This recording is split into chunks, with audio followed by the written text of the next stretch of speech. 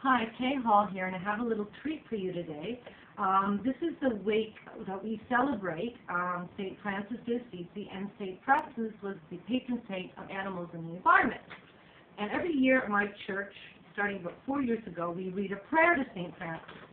This is a prayer I am very proud to say that I wrote, at least I physically wrote, and I think God was writing with me as I wrote it, and I'd like to read it to you. At the end of each sentence, we're going to say, Lord, hear our prayer. I'm going to say it together, and I'll go like this. Are you ready? Okay. Dear God, we thank you for creating all species of animals and entrusting their care to us. Lord, hear our prayer. For all public animal rescue institutions, local and worldwide, Lord, hear our prayer. For all private and grassroots organizations and individuals that quietly rescue on their own time and in their own way, Lord, hear our prayer. For all field biologists and scientists, past and future, that help us to better understand our animal friends, Lord, hear our prayer. We pray for all industries who process animals for consumption, that they may enforce humane practices.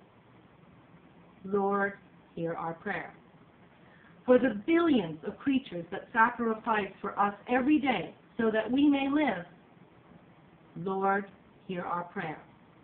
For all those that serve and maintain national parks and animal sanctuaries, Lord, hear our prayer.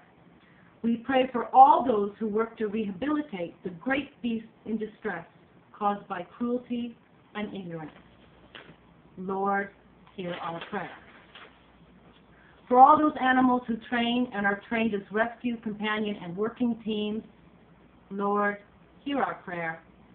For all pet owners and friends who were parted too soon, Lord, hear our prayer.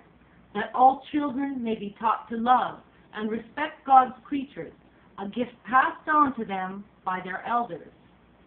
Lord, hear our prayer.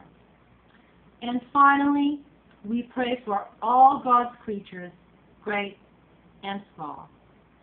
Lord, hear our prayer. Kay Hall, signing off.